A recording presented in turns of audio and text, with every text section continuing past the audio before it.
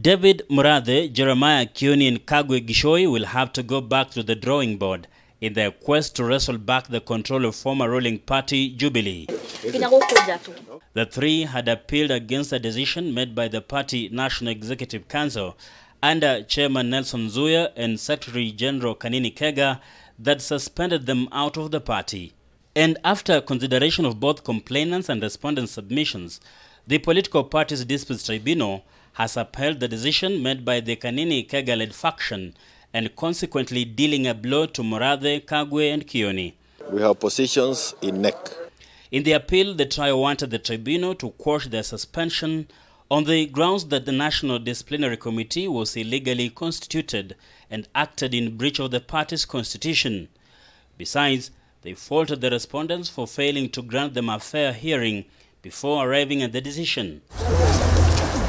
In a majority ruling, the tribunal held that the NDC had followed due diligence in dispensing its mandate and acted legally. Jubilee terminates. Murathe and company will have to bear the cost of the case, even as their lawyers intimated that they might move to the High Court to challenge the ruling.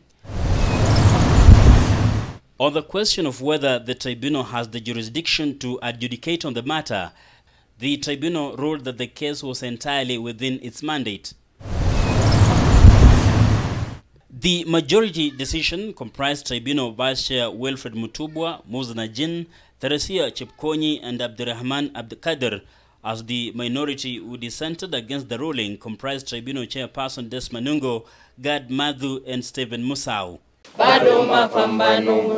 Timothy Simwa, K24, Evening Edition.